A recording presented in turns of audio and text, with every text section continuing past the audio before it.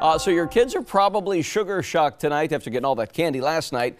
Tonight, one of our photojournalists, Dave Navarez, takes you to what many believe is the best trick-or-treating neighborhood in the entire country, talking about Bellaire. Halloween just has a special place in my heart.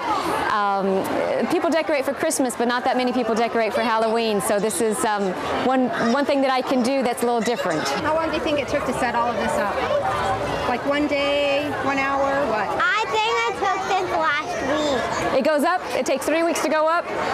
Almost 1 day to at least come off the grass. It has a lot of scary stuff, and it's really cool. Oh, he moved!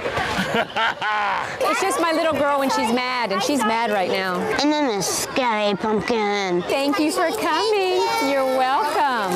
I live next door, and the house that's next door, when I go to bed, I don't remember it, but when I wake up, then I'm like, how did I sleep through the night?